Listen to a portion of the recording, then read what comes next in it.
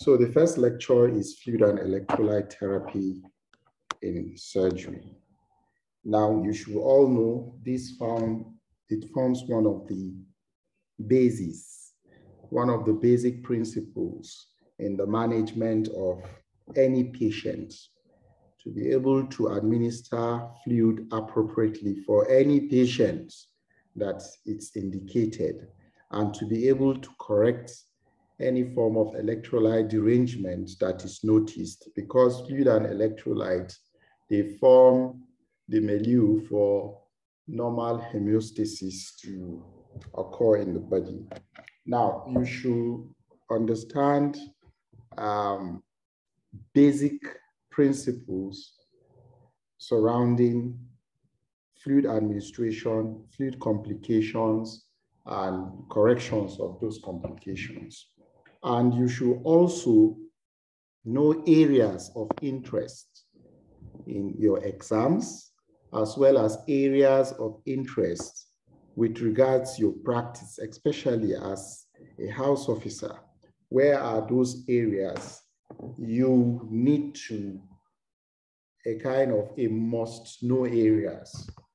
Now, our outline will discuss under this topic body fluid compositions, fluid balance, electrolyte balance, fluid and electrolyte therapy. We'll talk about imbalances like dehydration and fluid overload. Then we'll now talk about electrolyte imbalance.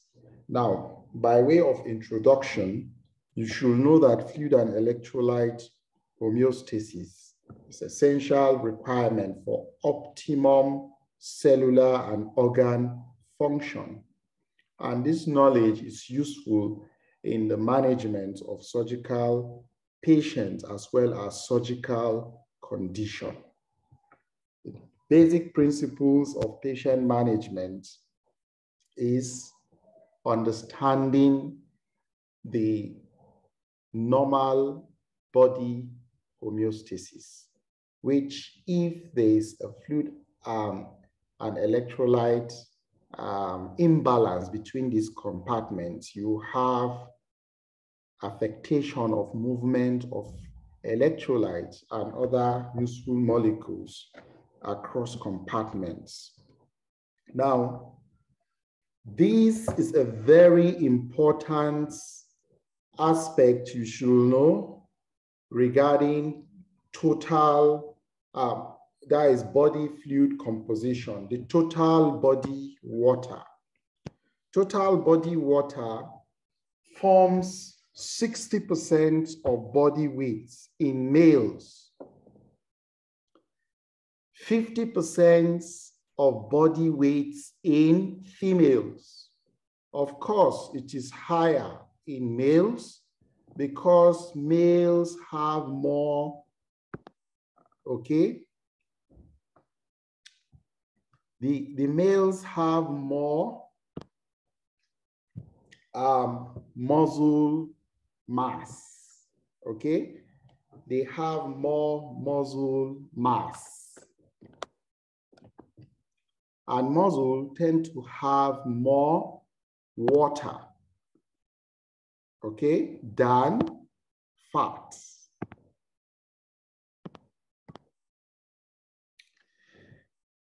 Females have more body fats, and hence they have less body water, okay? So this total body water depends on some certain factors. One, age of the patient. Age of the patient. Extremes of age, like in the pediatric age group.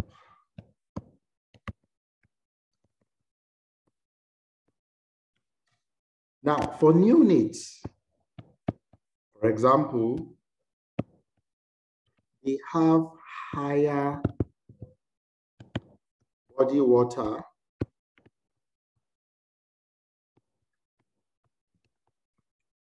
per kilogram body weight.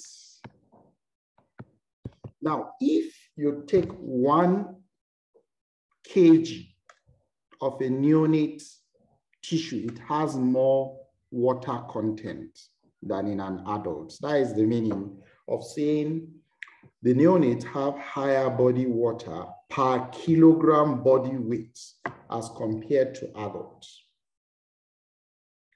And of course, you see this tends to gradually equilibrate with that of adults as the child grows steadily. By the age of 2 years, it starts equilibrating. It equilibrates with that of adults. Now, if you grow older, what happens? The total body water reduces because as a patient grows older, the muscle mass atrophies. It reduces, and you know, muscles have more water content, okay? Yes, muscles have more water content. So as an individual grows older, the muscle mass reduces. Hence, the total body water in elderly reduces. Their fat content increases as they grow older. So the total body water in elderly reduces. So you can see at the extreme of ages.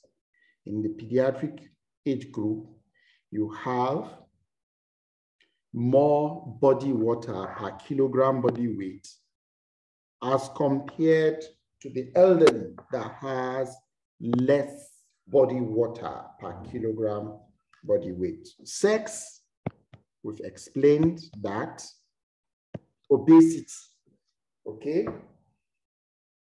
The obese tend to have lesser body water. Now, you should know that the total body water is divided into 2 compartments. The intracellular compartment, that is the compartment within the cell, and it forms the bulk of the total body water. It forms 40% of the body weight, while extracellular compartment forms 20% of the body weight. That is the total water that is outside the cell. Now, it is very important you know these values because of your multiple choice questions, which these values can be played around multiple choice questions. The extracellular compartments that makes up 20% of body weight is further divided into intravascular, okay? You have a cell. Fluid within cells are intravascular, intracellular. Fluid outside cells are extracellular. Then in the extracellular, you have a space. Fluid within the vessels are called intravascular. Then fluid in between these cells are called interstitial, the fluid here. Okay? Okay, they are interstitial or extravascular. So broadly, total body water that makes up 60% is divided into ICF, 40%, ECF, 20%. The ECF is further divided into intravascular,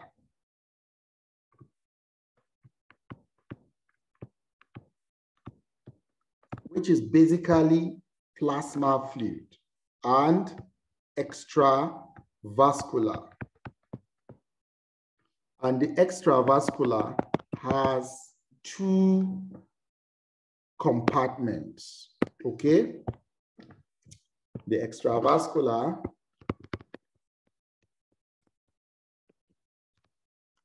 has both the interstitial as well as transcellular. Interstitial is the fluid collection in between cells, while transcellular fluids are fluid within collected cavities or spaces that are not in direct flow on continuity with the extravascular compartment. For example, the CSF fluid within the joints, fluid within the eyeball. All these are examples of transcellular. What are their percentages? Now, it is when talking about these percentages, you have some confusion where they tend to play with the values. So fluid within the intravascular space that forms the plasma is 5% of the total body weight, while extravascular forms 15%, of which the transcellular makes up 1% and interstitial makes up 14%.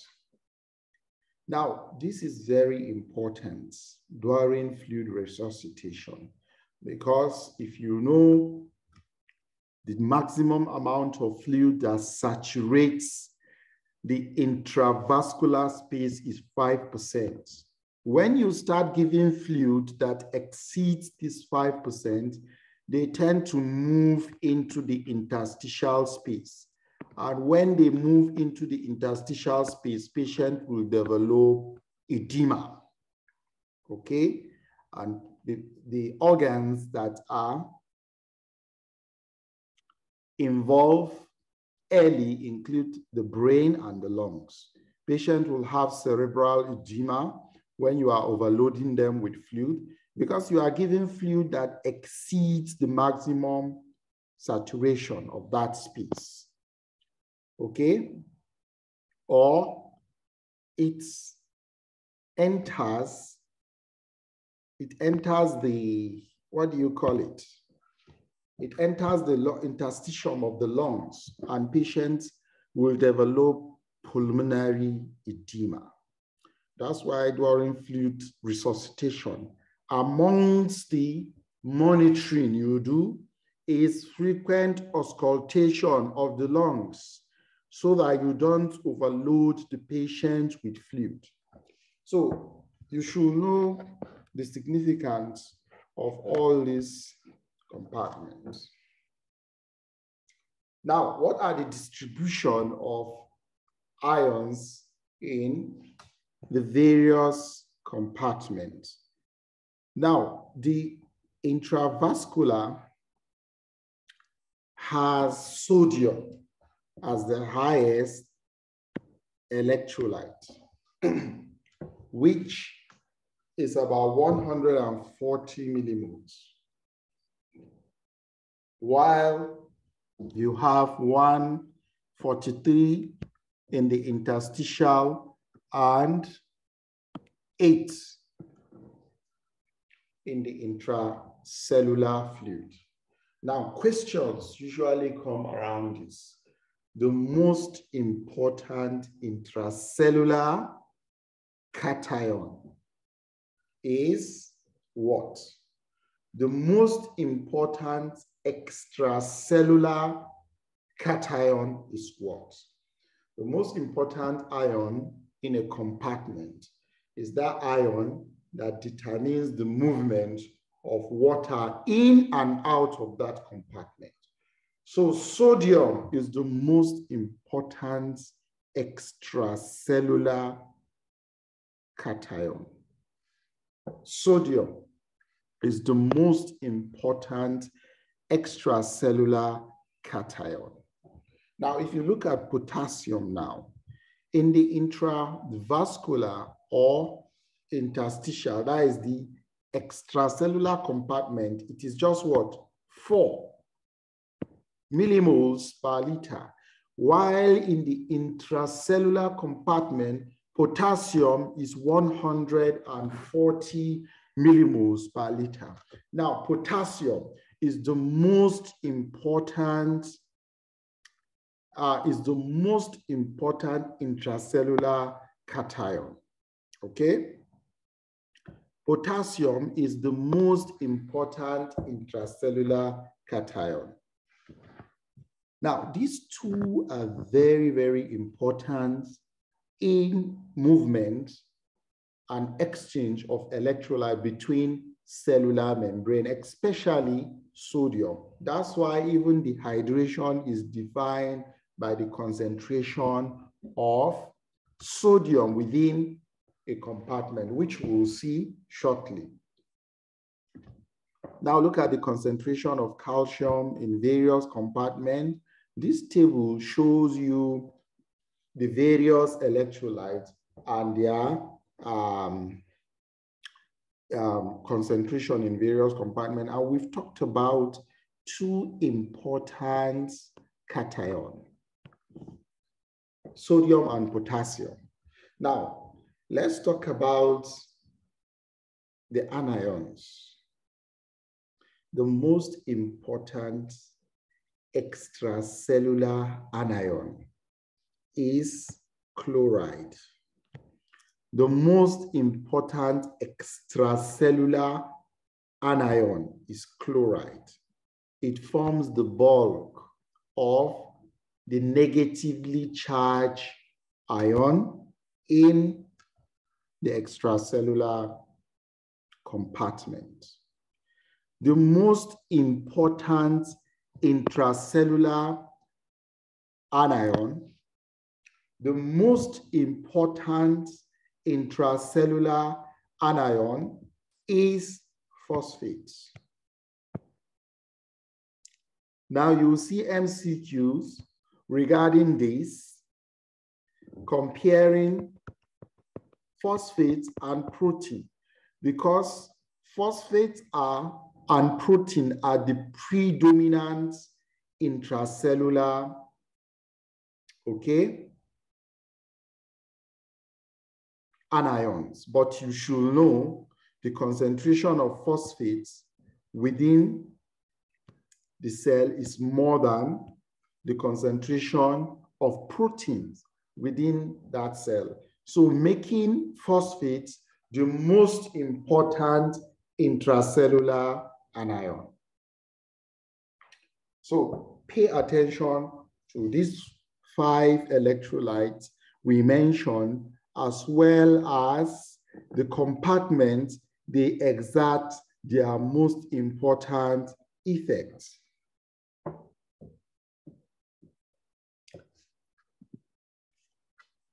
Now, it is very important for you to know the commonly used IV fluids. When you become house officers and you don't know how to use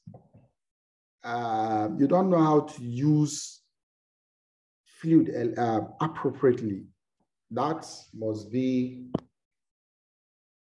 it will be a very challenging problem. You don't just choose any fluid just based on your choice and administer. It is based on the indication or the requirements of that fluid, okay? And secondly, you should know that these fluids have some certain component, and it's based on those components they are administered. Okay? Now, before we come to this table, let's look at some important ones. Normal saline.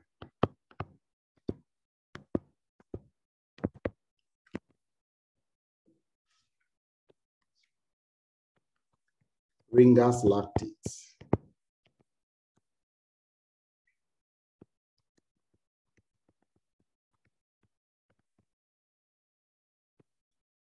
Dextrose water.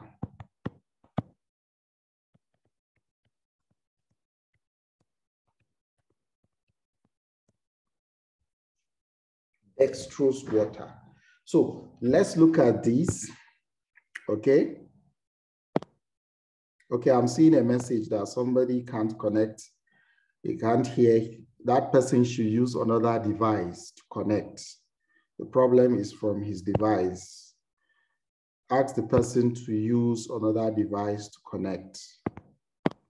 Okay, normal saline. Normal saline has sodium, chloride, and water. These are the constituents of normal saline. What is the concentration of this sodium and chloride in normal saline?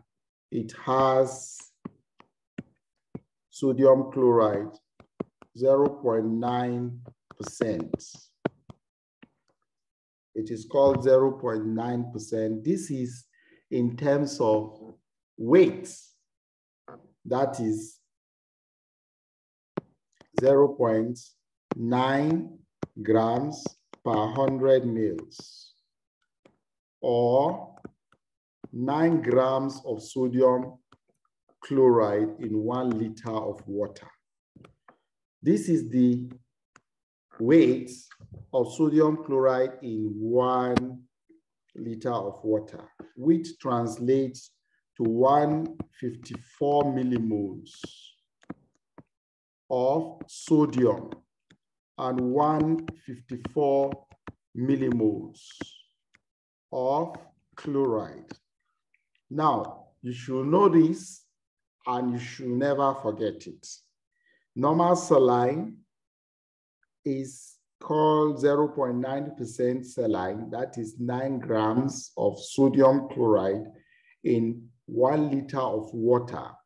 It contains 154 millimoles of sodium and 154 millimoles of chloride in 1 liter of water. This is one of the commonly prescribed IV fluids, normal saline.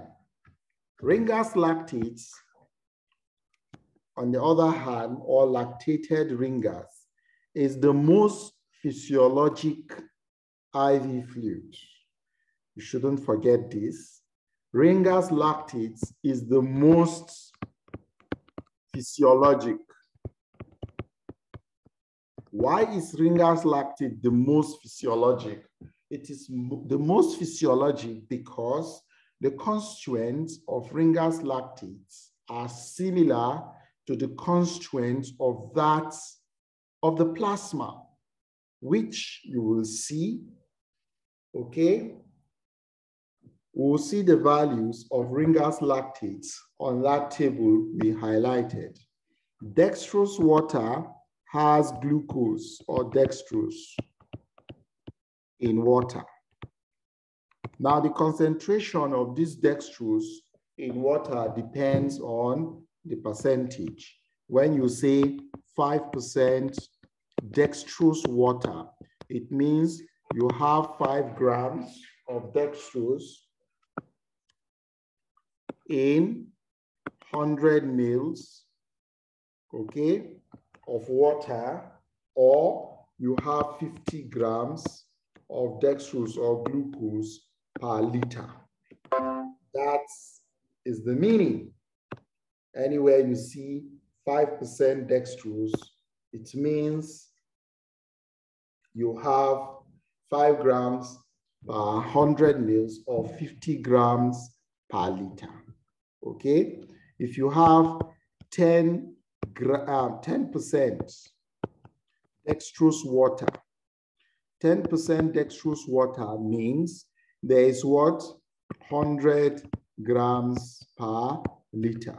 50%. Okay, it means you just keep on adding 0. Okay, that means you have 500 grams if you are taking 1 liter of this. So there are various types of dextrose, which you should know. Now let's go back to that table, okay, and discuss the commonly used intravenous fluids and their constituents. Now, the first one that is highlighted here, and you should know, these fluids are classified into crystalloids.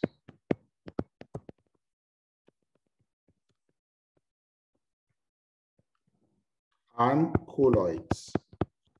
But the ones we'll talk about here are basically crystalloids. That is, crystals dissolve in water and they present as clear, low molecular weights, okay?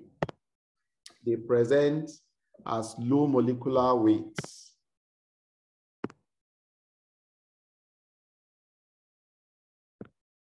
They present as clear, aqueous fluid of low molecular weight. Those are crystalloids.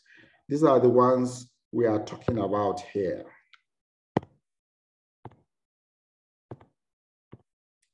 Now, 5% dextrose water. I already explained what it means. What are the constituents? You can see it has 50 grams of glucose in 1 liter of water. And when you see the bags,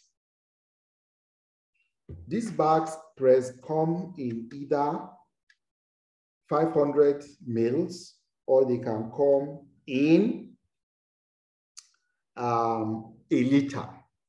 Most of the fluid you see, they either come in 500 mils or they come in 1 liter. And look at the osmolality. The osmolality of this fluid is 278 milliosmoles. Now look at Ringer's lactate. I want you to pay attention to the constituent of Ringer's lactate because we said the osmolality of Ringer's lactate is similar to that of the plasma as the constituent. So that makes it the most physiologic crystalloid because the constituents are similar to that of the plasma.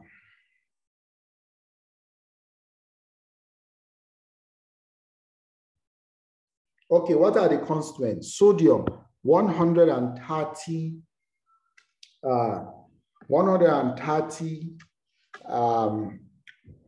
millimoles of sodium, which is around the range of that of the plasma. If you look at potassium, 4 millimoles, calcium, 4 millimoles, chloride, 111, bicarbonate, 217, and the osmolarity of Ringer's lactate is 276. So Ringer's lactate is the most physiologic IV fluid. So you go and check as an assignment the normal composition of all these electrolytes in the plasma. You will see it is within the range of the constituent of Ringer's lactate.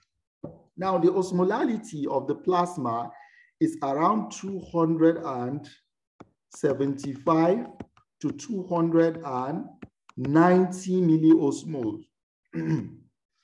Now, this gives you an idea of which solution is regarded as a hypertonic solution. Okay, hypertonic solution, and this determines how you administer fluid, okay? Because if the osmolality is within the range of that of the plasma, is regarded as an isotonic IV fluid. Normal saline, we said the constituent of sodium is 154 millimoles. It doesn't have this, it doesn't have this. It has 154 millimoles of chloride. It doesn't have bicarbonate. It doesn't have glucose. And it has 308 milliosmoles. You can see it is slightly hypertonic. You see another reason why Ringer's lactate is preferred to normal saline. Aside having similar constituent to that of the plasma, the osmolality is within the range of serum osmolality, plasma osmolality. Okay, now 5% dextrose saline. Now, you should take note of this to IV fluid. I find a lot of residents confusing this when administering, and a lot of house officers as well. Take note the difference between dextrose water and dextrose saline, please, when you are administering this fluid. Take note, I told you, when you see saline, okay, it's sodium chloride. Okay, if you see saline on any fluid, it's sodium chloride. If you say normal saline, it's just sodium chloride and water. If you say dextrose saline, it means that saline, but dextrose is added to it. If you say 5% dextrose saline, you are adding, okay, 50 grams of dextrose into a liter of, okay, into a liter of normal saline. Now, when you say 5% dextrose water, it's 50 grams of dextrose in 1 liter of water. If you say 5% dextrose saline, okay, you have 50 grams of dextrose in a liter of normal saline. So what do you expect? This will be hyperosmolar. The osmolality of dextrose saline will be very high. So you can't be giving this as a maintenance fluid by saying, okay, it has the same constraint. You will just be distorting the milieu. Now look at the osmolality. You see, it has 154 millimoles of sodium, 154 millimoles of chloride, 50 grams of dextrose, 586 millimoles of osmolality, milliosmoles. Now, even the pediatric saline, because it's a combination of, it is called 4.3% dextrose in 1/5 saline. So that's saline here, pediatric saline is 1/5 saline. That 154, you divide it by 5, you will get 30.8 millimoles of sodium, 30.8 millimoles of chloride, and this 4.3% dextrose, 43 grams of dextrose in 1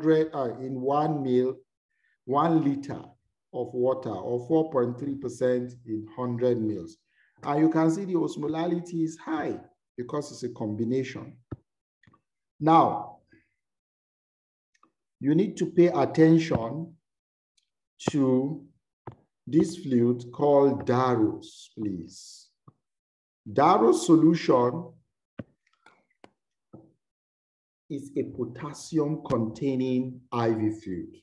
The sodium is 124, lower than Ringer's lactate, but look at the potassium, 36 millimoles per liter. Most of the time, Darrow's solution is administered because of the potassium content of it. And there are two types of Darrow's solution. You have full-strength Darrow's and half-strength Darrow's.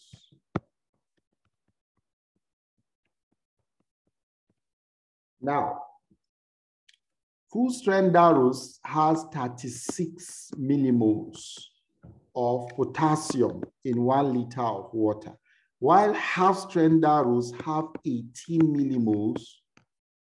So you should take note depending on what you are prescribing and what is the requirement of potassium you want. Even though we don't routinely use this for potassium correction, we use KCl. We'll discuss that in detail.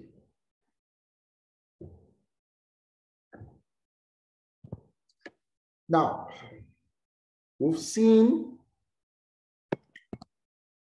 the various composition of fluids in the compartments, their percentage.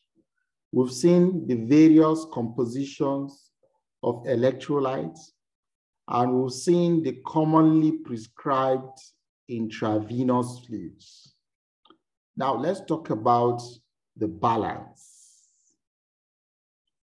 Fluid and electrolytes balance. Let's start with fluid balance. You know, intake, for you to achieve balance, total fluid intake should be equal to total output. Total input should be equal to total output. Now, you should know that intake of fluids are from two sources, exogenous sources and endogenous sources. Exogenous sources are external, fluid given orally or parenterally through intravenous access or other parenteral routes. Endogenous are sources of fluid that are generated from metabolism. They are product of metabolism. If you remember your biochemistry, where carbohydrate is broken down to release water and energy, plus carbon dioxide that is liberated. Energy is utilized by the tissues and water is generated. That water that is generated is an endogenous source, and it must also be balanced with the input and output. So these are the two sources. Now, for you to administer fluid, you should have this at the bottom of your mind, that fluid you don't just administer based on your choice. You just feel like giving a patient 5 liters of fluid. If you remember, I told you, you must know the percentage of these compartments. Intravascular compartment forms 5% of total body weight. If you start giving so much fluid, what will happen? They will move out of this compartment into the interstitial compartment, causing fluid overload, which is detrimental. Now, the fluid you administered is based on the total fluid that is lost from the body. And this varies in the tropics as well as the temperate region. Now we are going to concentrate on the tropics. The total urine output in 24 hours is 1,500 mils. That is 1.5 liters in 24 hours. That is the total urine output in the tropics. The total fluid that is passed in the feces in 24 hours is 200 mils.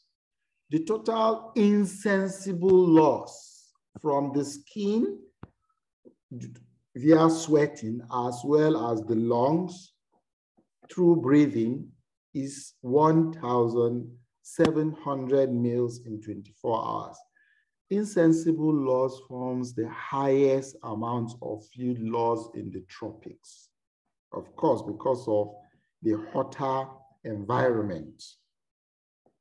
Now, you should know that the total fluid that is lost in the tropics is 3,400 mils in 24 hours.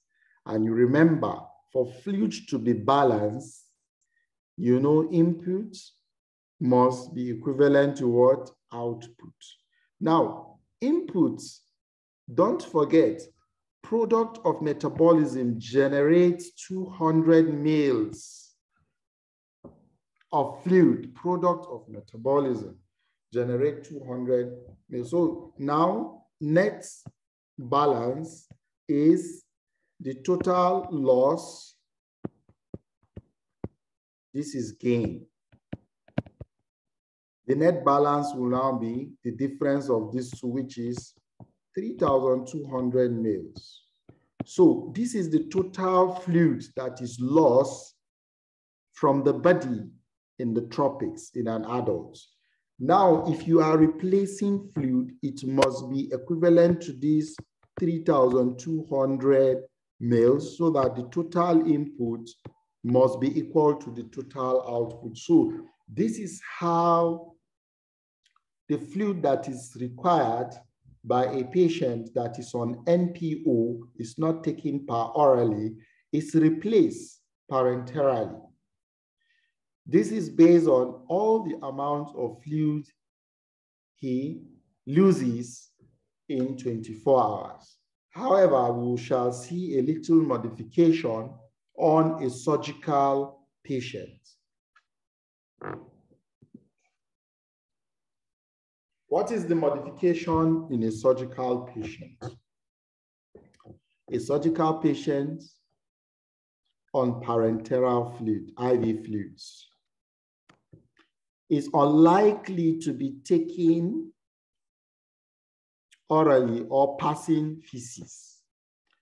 He's on NPO, nil per oral, because his surgical condition warrants that. He has intestinal obstruction. You can't tell him to take per oral. Or he has peritonitis. And because of that, or intestinal obstruction, or peritonitis, he's not passing stool.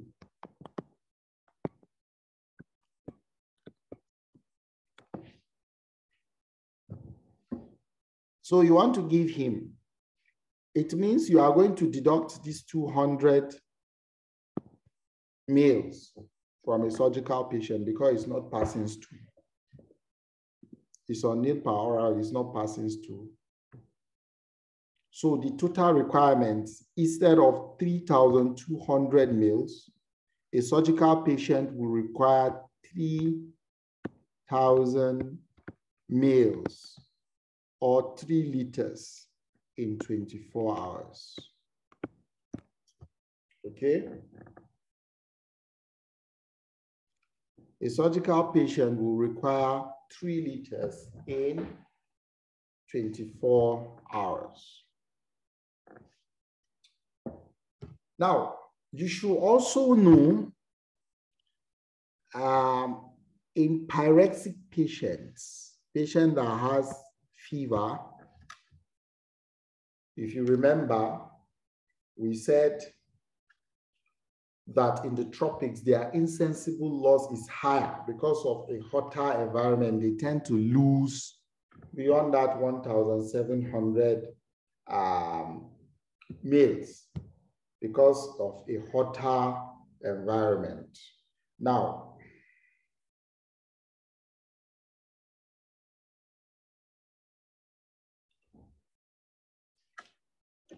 You should know that 12% of daily requirements is added for every degree rise in temperature to compensate for sweating.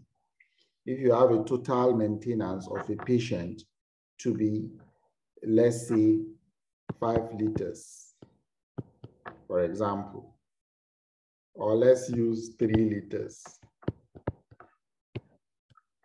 If a total maintenance of a patient is 3 liters and that patient is having fever, so for every degree rise in temperature, you calculate 12% of these 3 liters and add it to 3 liters to compensate for what? The fluid loss, increased insensible loss. As if you remember, insensible loss is higher, which is 1,700 mils. So that is how we derive the amount of fluid that is being administered from a patient based on the total losses from various parts of the body. Now, electrolyte balance now, in the tropics, we are concentrating on the tropics. The urine, sodium, total sodium loss in millimoles per 24 hours is 114 millimoles. In sweat is 10 to 16 millimoles. In feces, okay, 10 millimoles. Total of 130 to 140. If you remember, your surgical patient is unlikely to pass stool. So you remove this. So you have around 130 millimoles. And if you remember the constituent of Ringer's lactates, it has 130 millimoles of sodium. Now, look at potassium now. In urine, 50 millimoles is lost. In the sweat, it's negligible. In the feces, is 10. Total loss is 60. So daily requirement is 60. However, in a surgical patient that is not passing stool, daily requirement could be 50 millimoles. Now, to summarize the requirement of total body water, you should know that the total sodium requirement, the total water, the total daily requirement for water in the tropics is 3 liters in a surgical patient.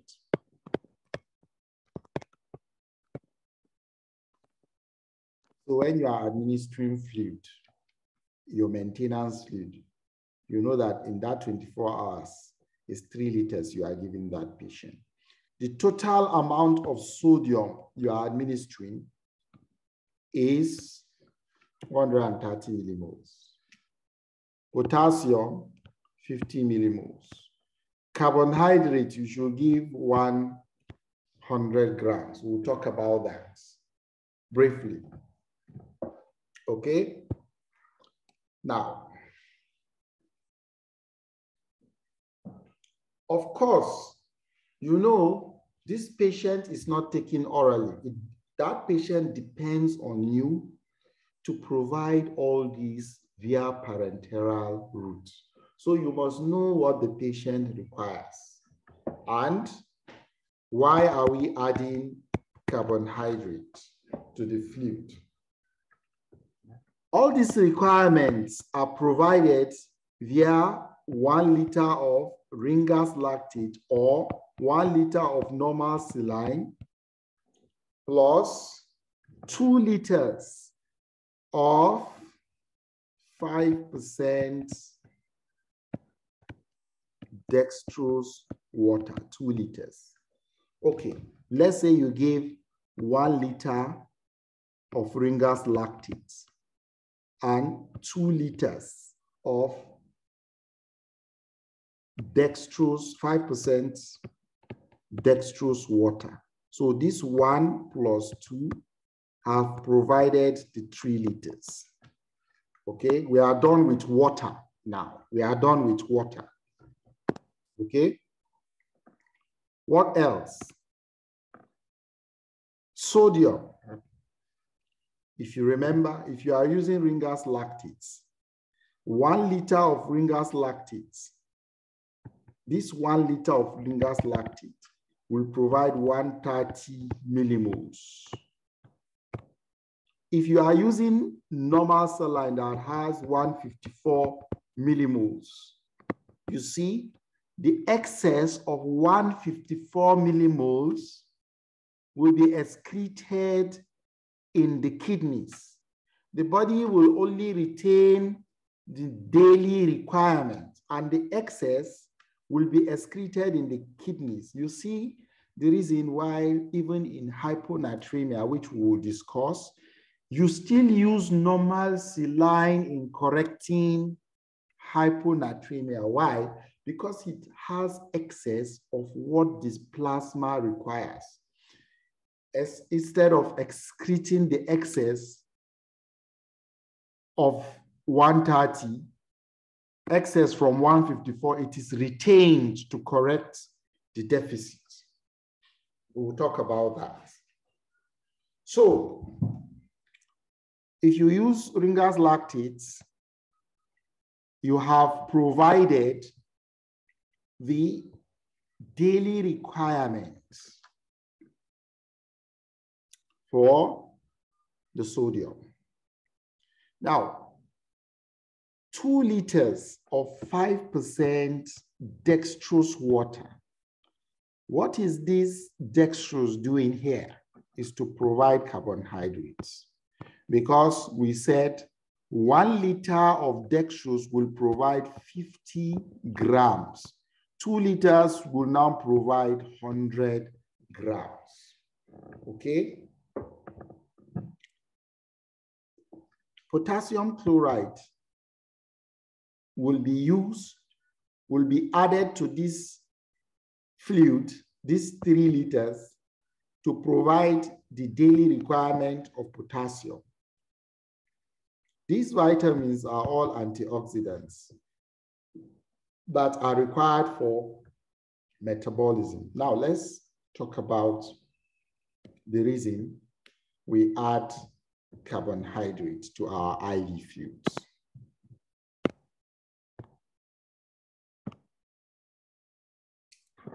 You should know that if a patient is on NPO, nil per oral, that means you are starving. You are starving that patient. Patient is on what? Starvation. Where will the patient derive energy from? This energy will be derived from stored glucose in form of glycogen in the liver. Now, this stored glucose, glycogen that is converted into glucose, is utilized within 24 hours. So, if the stored glucose in the liver is utilized within 24 hours, what will happen to a patient that is starving? Where will they derive their energy from? They derive their energy from a process that is called gluconeogenesis. Gluconeogenesis. That is mobilization of energy from what? Non-carbohydrate source. Non-carbohydrate sources like proteins and fat. You see, that's why when a patient is starving, within 24 hours, they use up the glucose storage. They now start mobilizing energy from the body's protein and fats, which are the muscles and fat deposit, and patient will start losing weight. Okay? You see, because you are starving them, they have to feed from their own body, mobilizing energy from their protein stores, their muscles. You start seeing temporal recession, prominent zygoma, intercostal recession, losing weight. Yes. Subcutaneous deposit will be lost. So that's why you need glucose in the IV fluid you administer. But you should know that this glucose, 100 grams, is not enough. What does the 100 gram does? The carbohydrates in IV fluids, what does it do? It minimizes gluconeogenesis. What does it do? It minimizes gluconeogenesis. So you should know that any patient that will be on NPO for greater than 5 days, should be on TPN, parenteral nutrition, total parenteral nutrition. Any patient you want to starve because of his surgical condition, intestinal obstruction, peritonitis, and you know that this patient will be on NPO for more than 5 days, he should be on what? Parenteral nutrition. Because if patient is under starvation, even normal homeostasis will be affected. Okay, let's continue.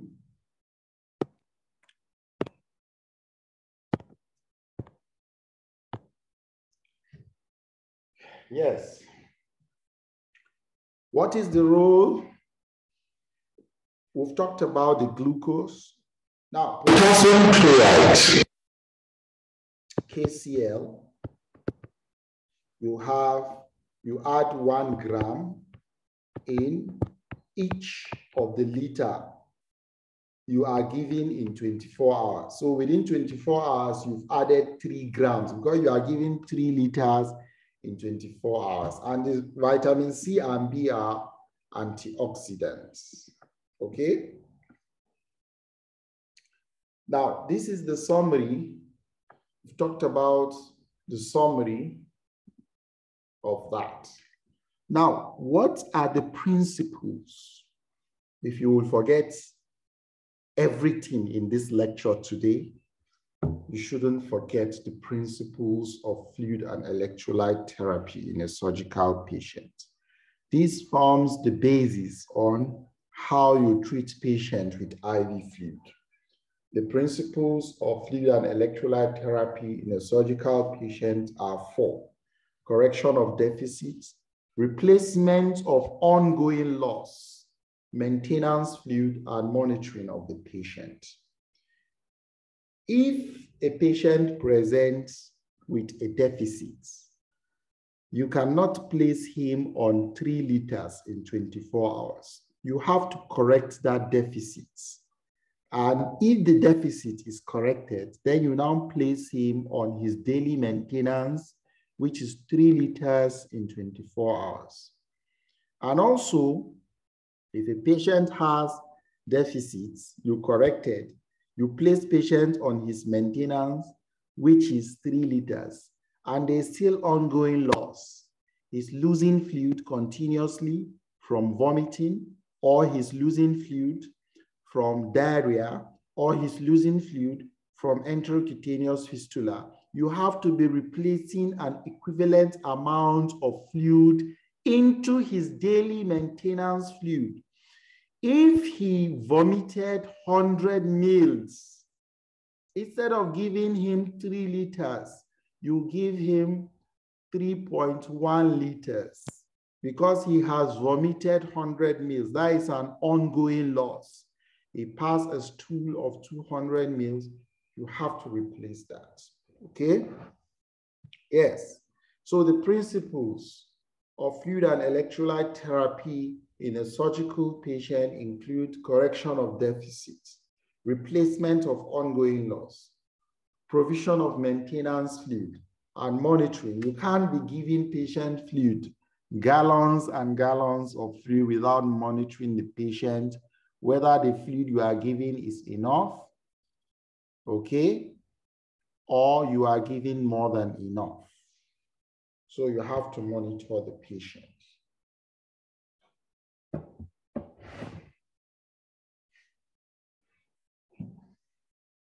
In giving fluid therapy, it must be indicated. Don't just, the patient just come to you that I feel like having IV fluid because I have malaria. You have to assess the patient. Is the patient dehydrated? The dehydration, is it mild? Can it be corrected orally? If the patient can take orally using ORS, or do you need to give parenteral? So the fluid therapy must be indicated. And if you are giving parenteral fluid, intravenous access under aseptic condition must be secured. And you must know how to estimate the rate of infusion and the total amount of fluid that is to be administered, which I will show you. The drip set, the needle and vein, except for cut down, should be changed every 48 hours to reduce the incidence of thrombophlebitis. But commonly, you will see us, you have a patient with a cannula for 10 days, you are still using it. And of course, when you remove that cannula, what happens to the patient? That vein will be inflamed. They will have thrombophlebitis. They will be suffering severe pain in that vein you use in giving fluid. But however, because of some peculiarities, you will see some of the cannulas are left for more than 48 hours because maybe a patient has a very difficult intravenous access, okay, especially in the pediatric age group. But if you have a patient with so many prominent veins, it's preferable you remove and replace after 48 hours to prevent the risk of thrombophlebitis. Now, if you have to administer fluid parenterally, don't forget, you have to catheterize the patient to monitor the urine output. Why is that so? Monitoring of the urine output. You should know that urine output is the most important marker for adequate tissue perfusion. So it's the most important indicator for adequate tissue perfusion. That's why you pass catheter to monitor urine output in a patient receiving fluid. So we are going to see some fluid problems and electrolyte problems. We'll start with deficits. And commonly, when you talk about deficit, we talk about what? Dehydration. Dehydration, patient that is dehydrated has a deficit of fluid. Dehydration simply means loss of water and electrolyte. And this is what? Especially sodium. That is what dehydration is all about. Loss of fluid, water, and electrolyte, especially sodium. And for patient to have moderate dehydration, up to 4% of his body weight must have been lost. And you should know dehydrations are two types: acute dehydration and chronic dehydration. When you say acute dehydration, is sudden water loss, sudden water and electrolyte loss, and is predominantly from the extracellular compartment, extracellular fluid. When a patient suddenly starts vomiting, starts losing fluid via diarrhea, okay, he's losing from the extracellular compartment. That is an acute dehydration because of the collapse of the extracellular compartment, which comprises of the what?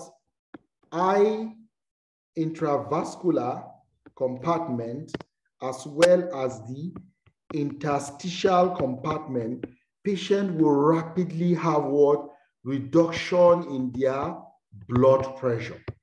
So that's why in sudden dehydration, you see drop of the blood pressure because there's sudden collapse of the fluid compartment within the vessels of that patient. There's sudden collapse of the fluid within the interstitial space. That is called acute dehydration. You shouldn't forget, it's a sudden loss of what? ECF.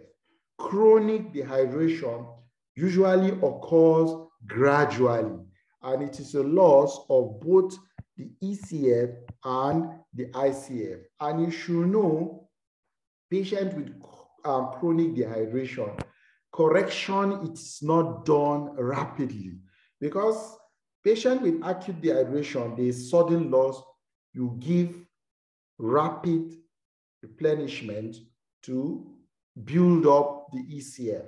But in chronic dehydration that suffers gradual loss, you replace gradually.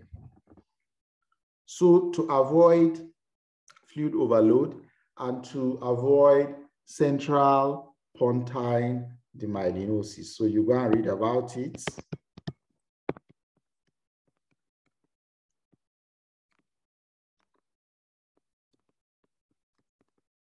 Okay. You should also know dehydration is also classified as mild, moderate, and severe. You say a patient has mild dehydration when there is loss of less than 5% of body weight. And this is corrected per oral if it, in a patient that can take orally. Parenteral usually are corrected in moderate and severe dehydration. When the loss is between 5 to 10%, you regard that as moderate dehydration. And when it is greater than 10%, patient has a severe dehydration. Now, causes of dehydration: vomiting. When a patient has nasogastric tube and there's a consistent drainage from the nasogastric tube, patient will have dehydration if you are not replacing what patient requires. Patients having diarrhea stool, interstitial shift in buns, peritonitis, paralytic ileus, intestinal obstruction. These are called third space loss. Water accumulates in a space that is not in continuity with the intravascular space. It cannot be utilized. It accumulates fluid and electrolyte in this compartment that is even detrimental to the body. That is a third space loss. Loss from an intracutaneous fistula, excess sweating, polyuria, all these are causes of dehydration. How do they present? It's a spectrum of presentation depending on mild to what? Severe.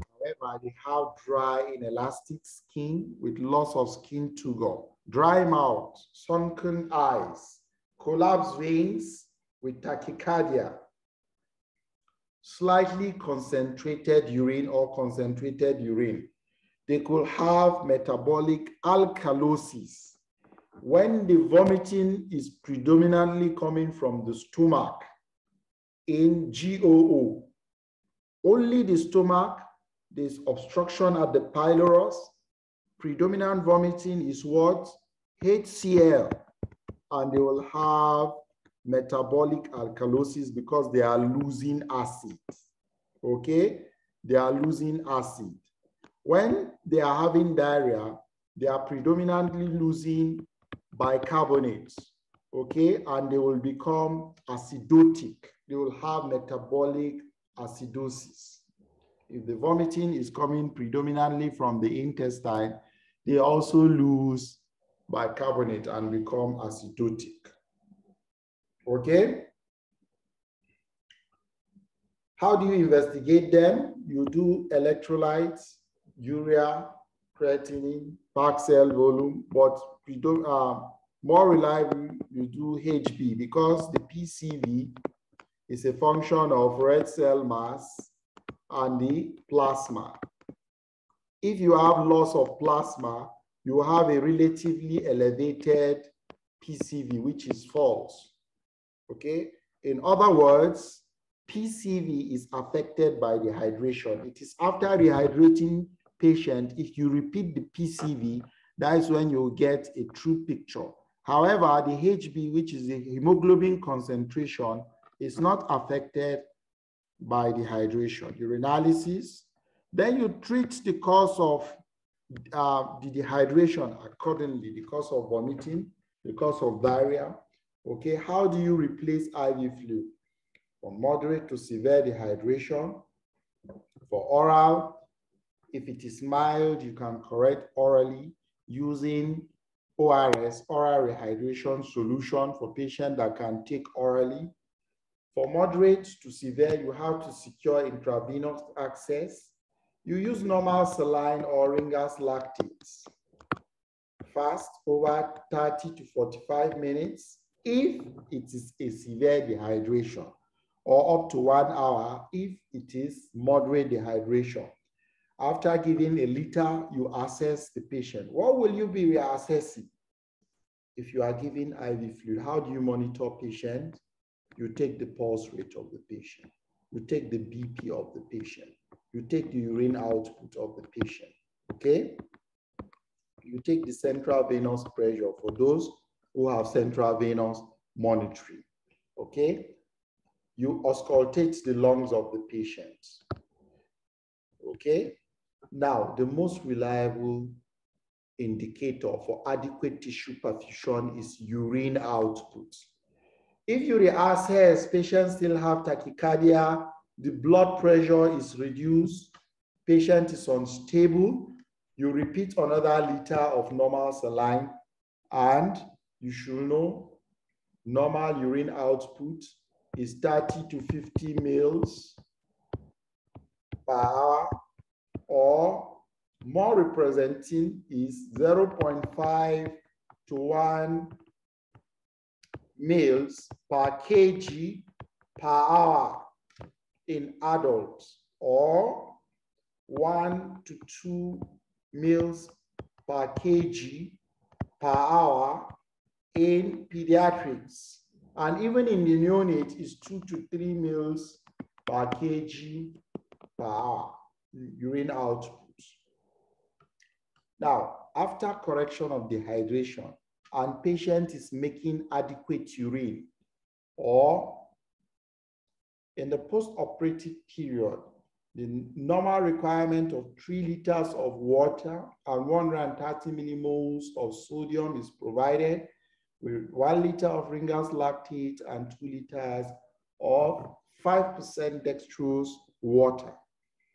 You add vitamin B and C to the infusion. Now, it is, remember, please, don't forget this.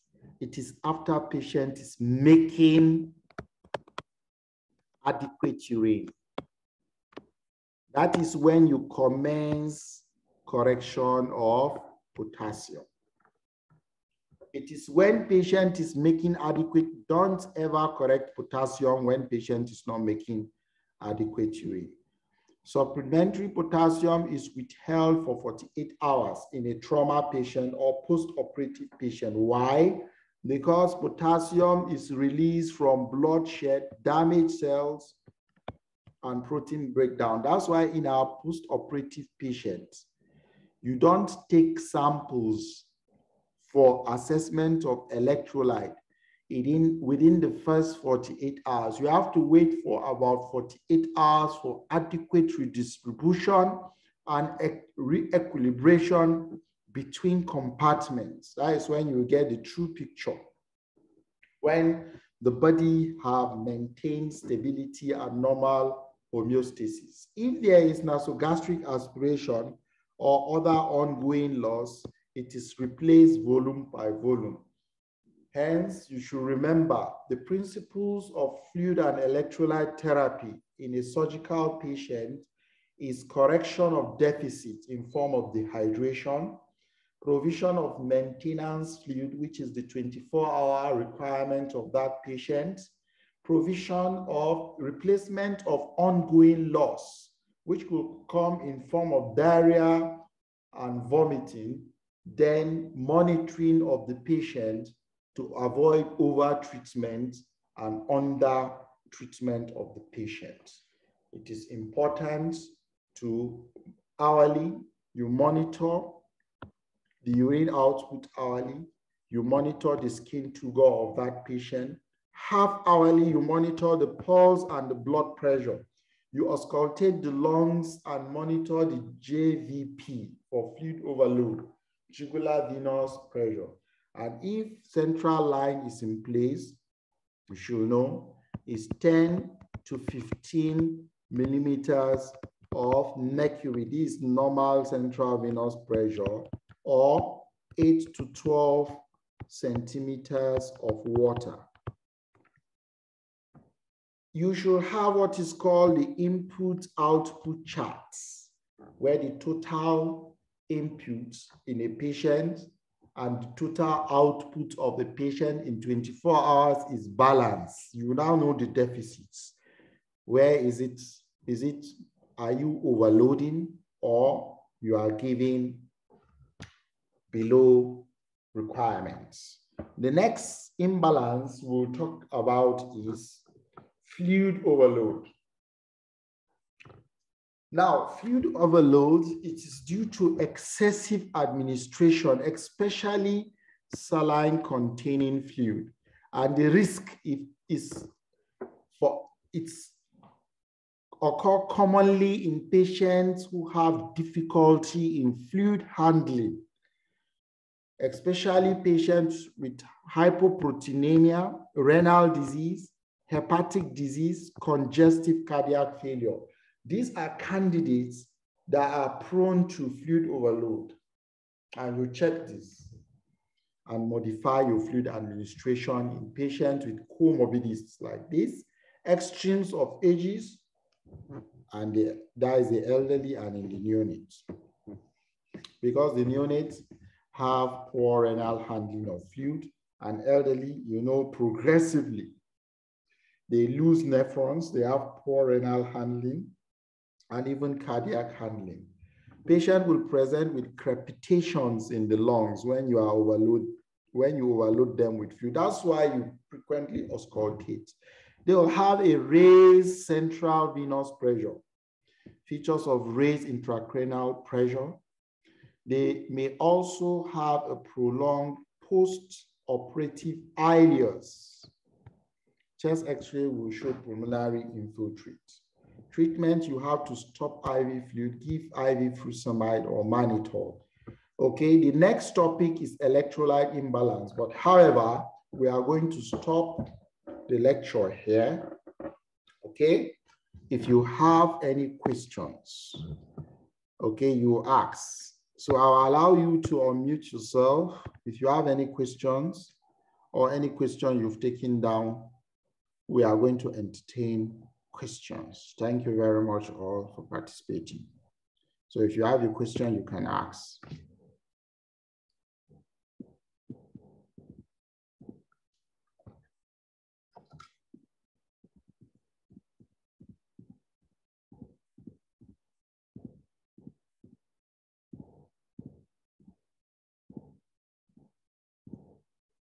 Any question?